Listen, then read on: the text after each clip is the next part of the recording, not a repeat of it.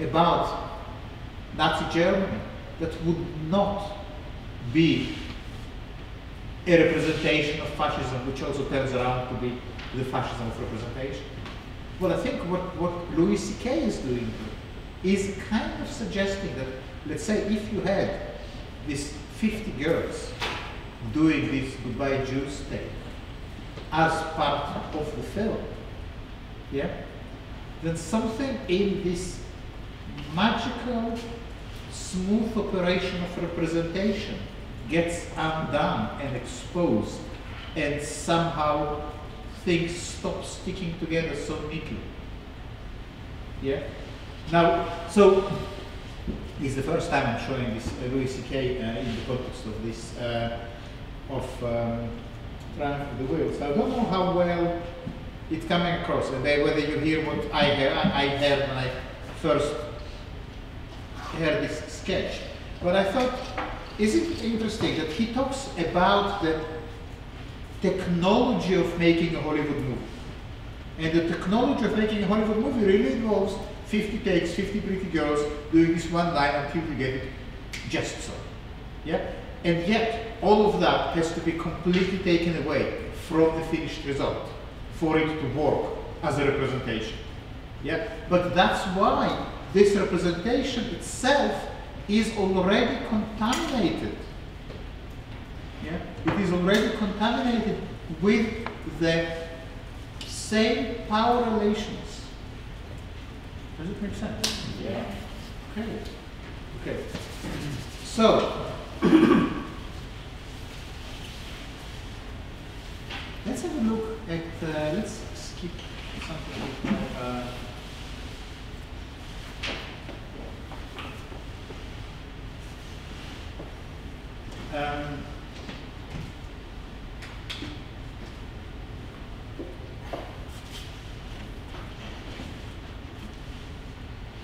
Let's just do the next paragraph. So we established 20 years after the Second World War, after Triumph of the Will and all that, if you wanted to be an artist, you had to have these three pillars. You had to know your Marx, know your Freud, and know your semiotics, or your theory of science. Who, by the way, is the author of the theory of science? Strauss? Yes, yes. The Saussure? Saussure? Yeah, that's what you meant, I believe, yeah? He's the linguist. The linguist, Yeah. that's right, yeah. So, semiotics, also sometimes known as structuralism,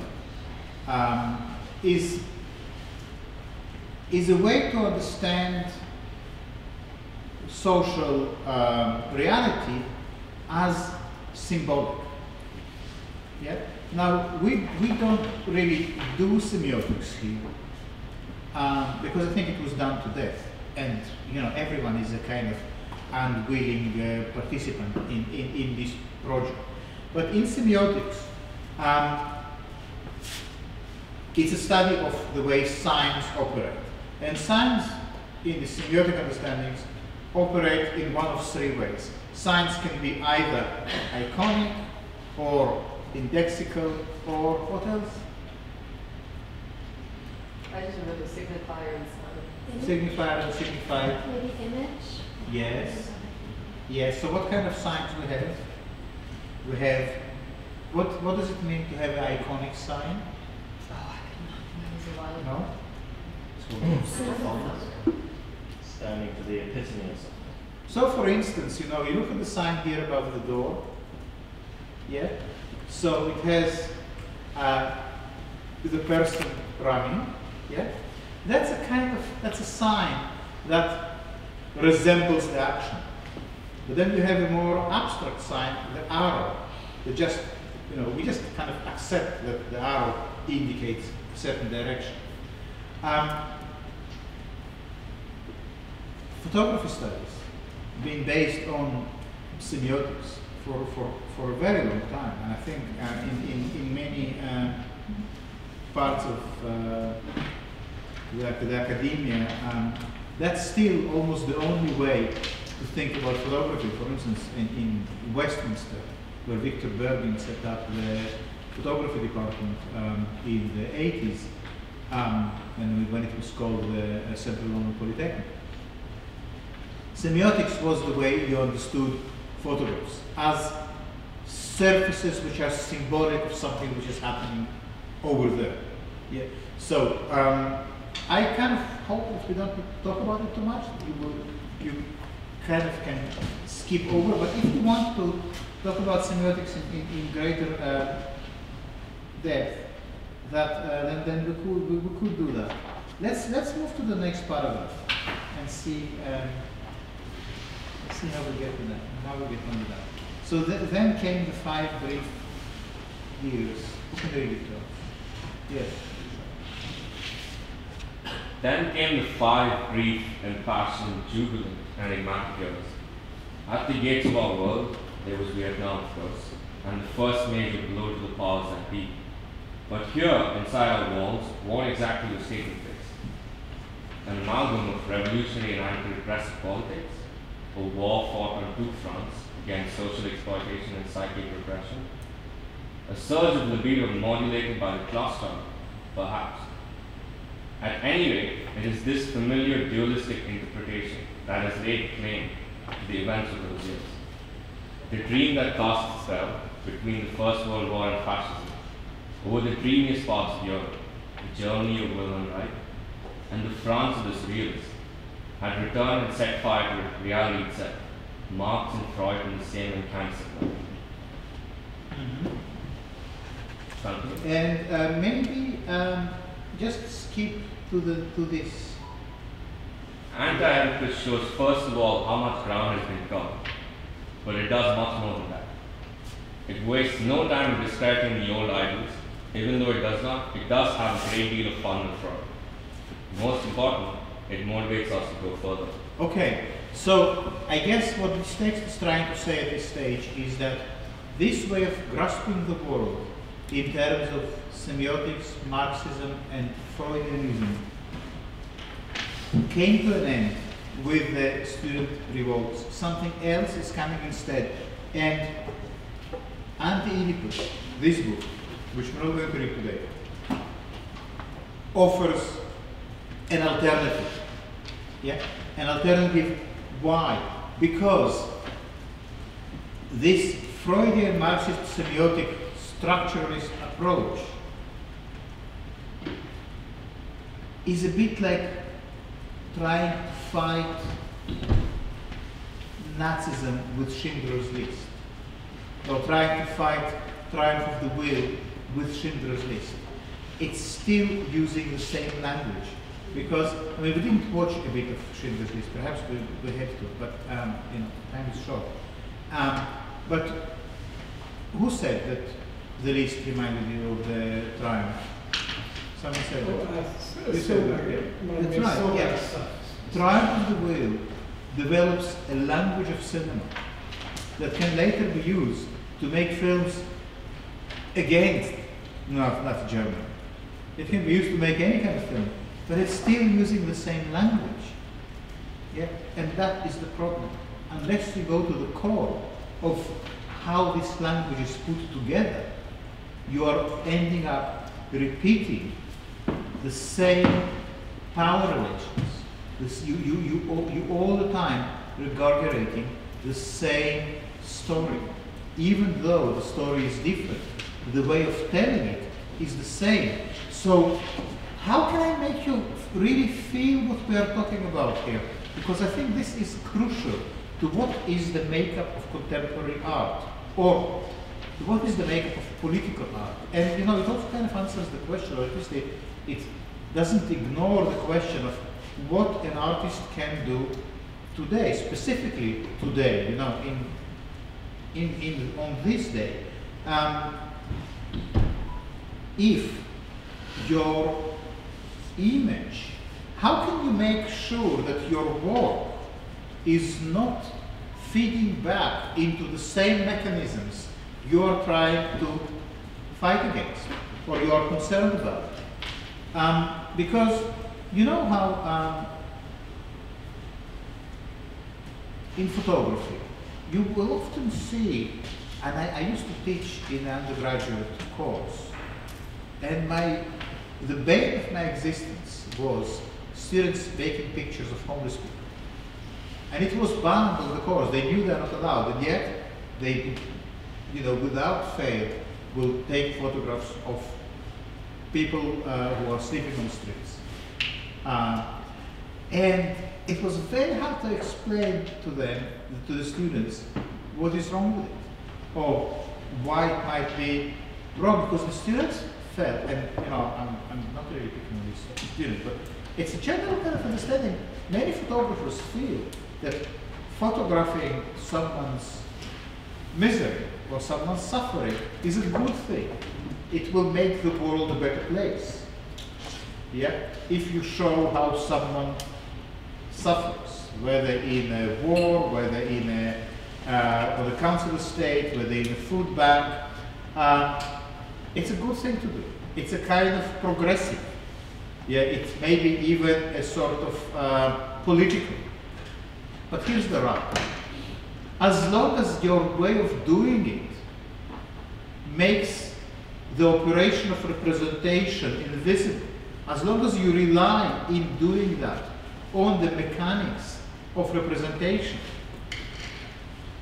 you're not really getting out of the same way of thinking that puts the homeless person in front of a shop door or something like that. Yeah? You are within the same framework because it is the same representational mechanism that operates economically, politically, aesthetically, visually. And it's the mechanism that needs to be somehow made visible, made tangible. We need to be able to smell how it works. What Triumph of the Wheel does, it makes this incredibly seductive picture of power by juxtaposing the one and the many, by saying, look, there's no need to worry. You can laugh and dance and play and smile because he is looking after you. He's coming from the sky on a plane through the clouds, yeah, and he's looking after you. You can do your own things, polish your buttons, cook, make soup, eat sausages, and safe in the knowledge that you are taken care of, you are protected, you are held. That is the presentation. Yeah, that's how it operates, because the Führer is representative of the people. He is the people.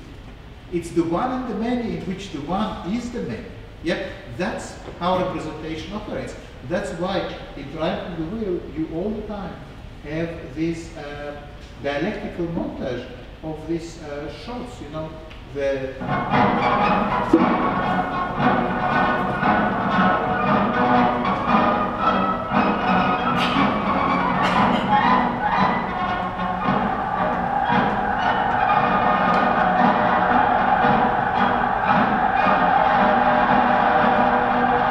The many and the one. Yeah?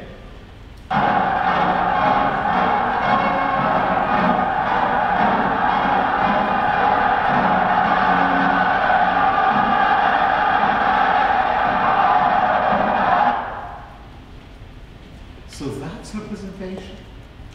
Yeah?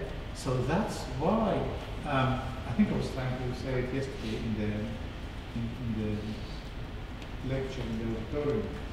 That's why art cannot fail to be political, not because you choose a political subject matter, because you are forced to somehow face these powers of representation, these powers of what makes something an image. Okay, so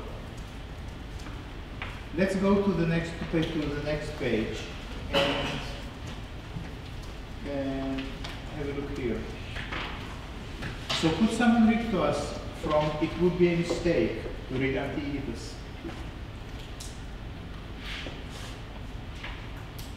Yes, please. please. Yeah.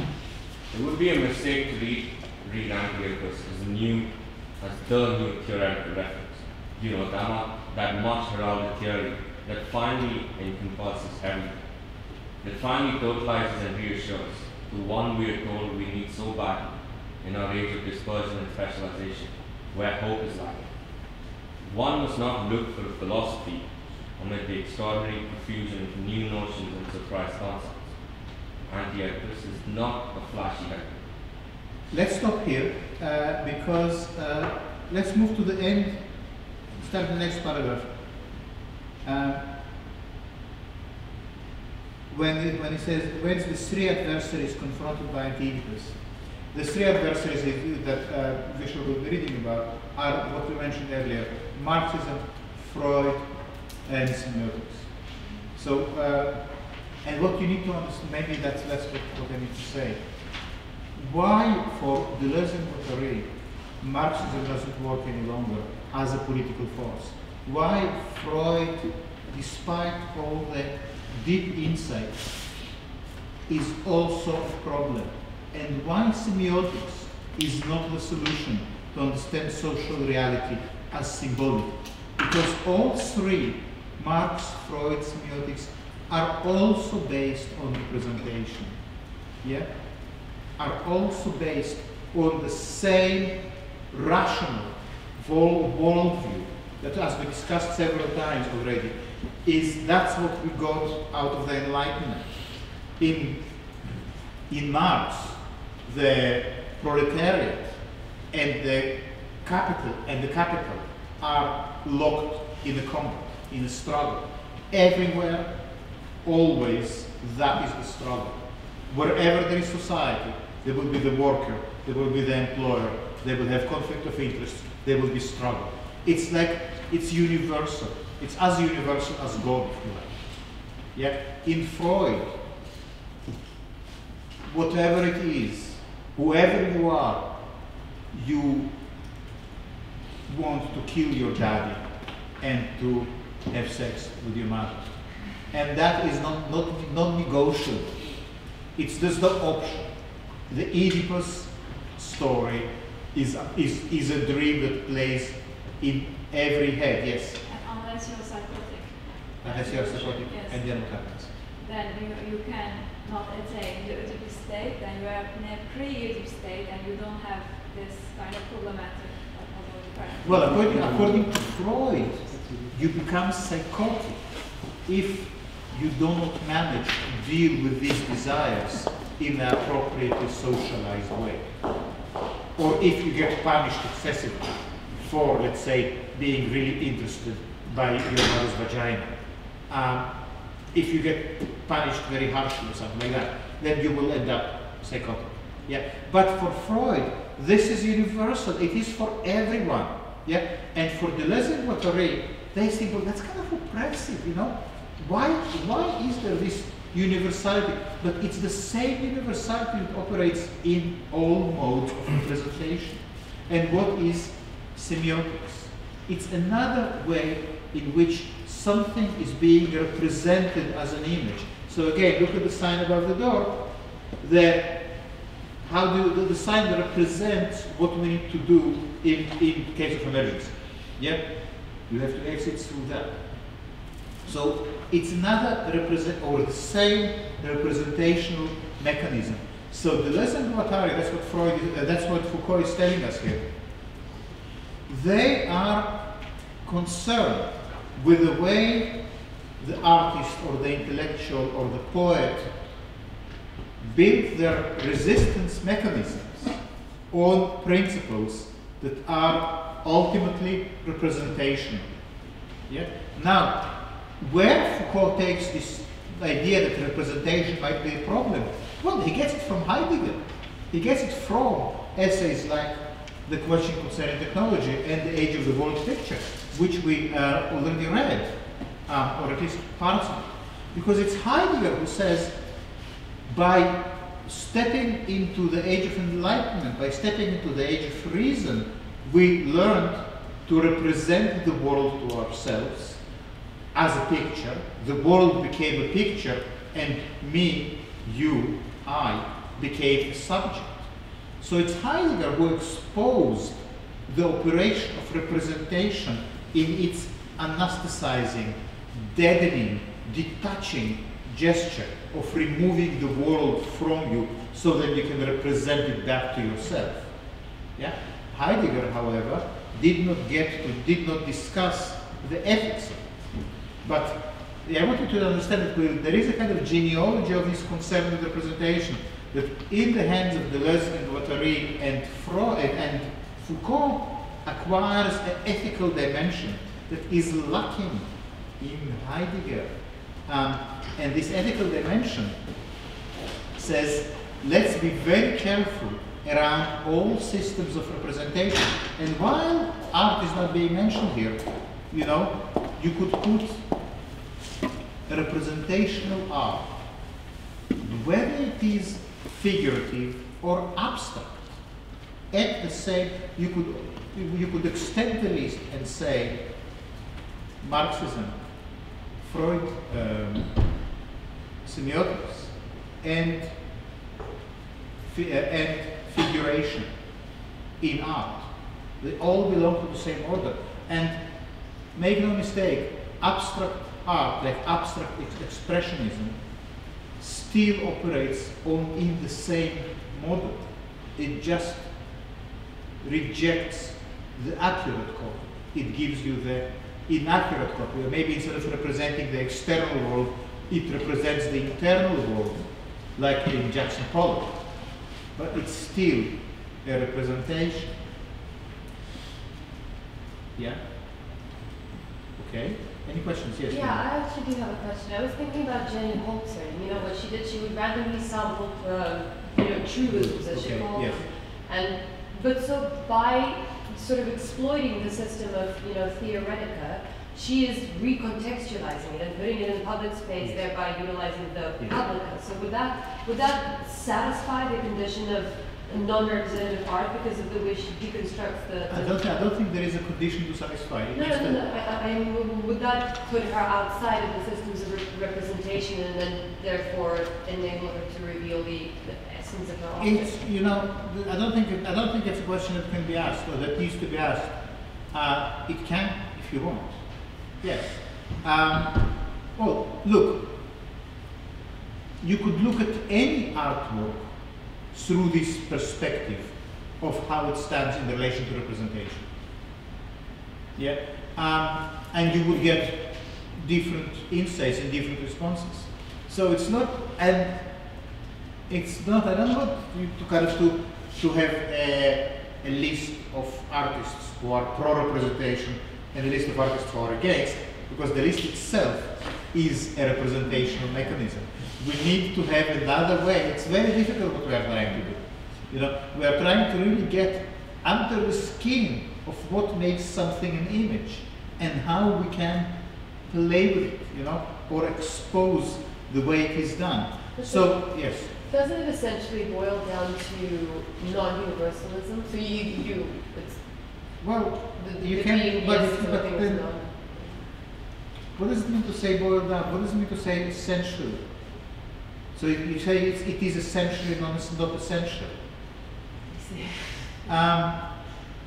But yeah, it can be. The thing is, you can make it work with whatever you want to do. These are tools. Yeah. Now, if you are saying, is it rejecting grand narratives in the kind of notion of how postmodernity rejects universal narratives? Yes, it does. Yes, that is correct.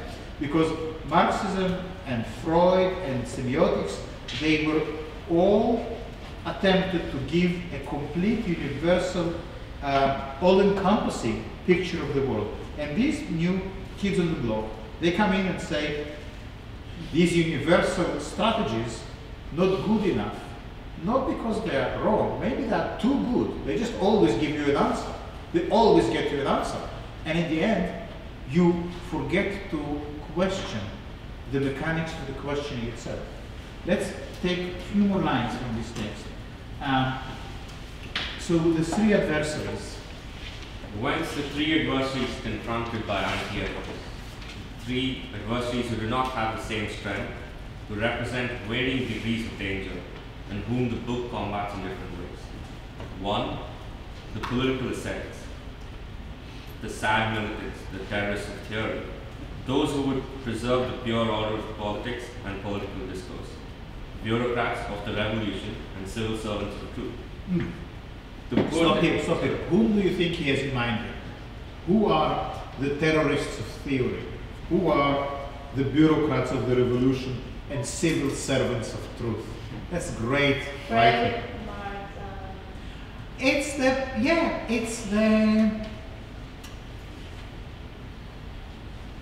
how would you say? Well, Establishment.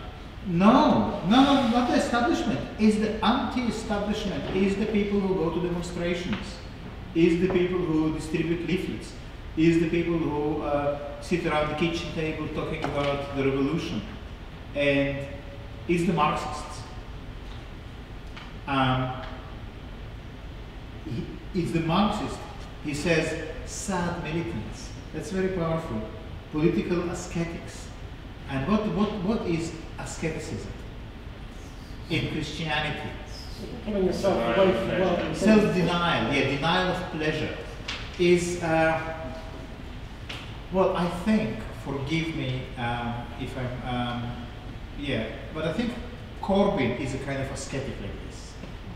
You know, and the way we are kind of made to understand his lifestyle, you know, this sort of simplicity, you know, this life given over to the struggle, you know, and they say there's a danger that if that's what you do, you become a bureaucrat.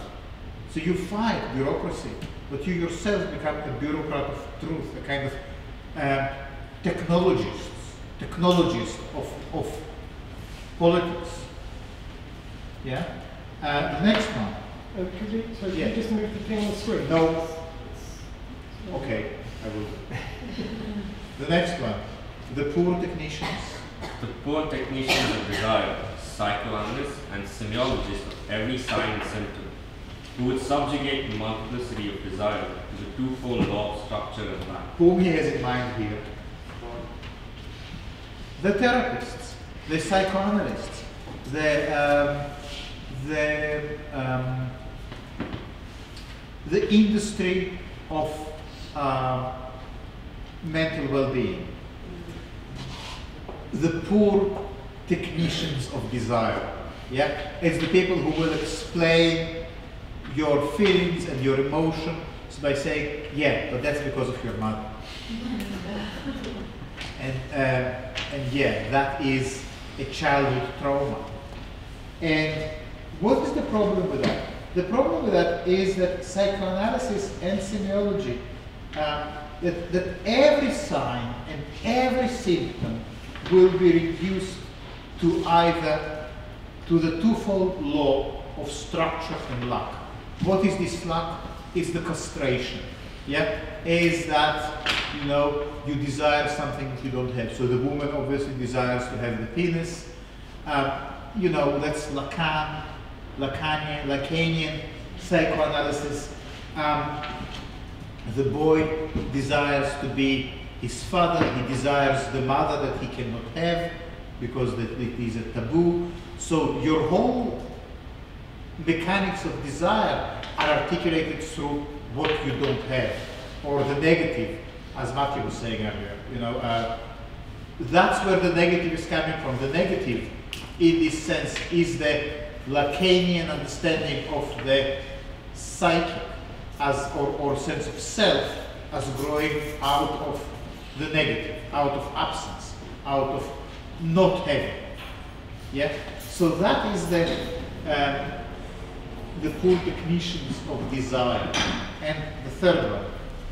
Last but not least, the major enemy, the strategic adversary is fascism, whereas anti-Oedipus opposition to the others is more of a tactical engagement. And not only historical fascism, the fascism of Hitler and Mussolini, which was able to mobilize and use the desire for masses so effectively, but also the fascism in us all, in our heads and in our everyday behavior.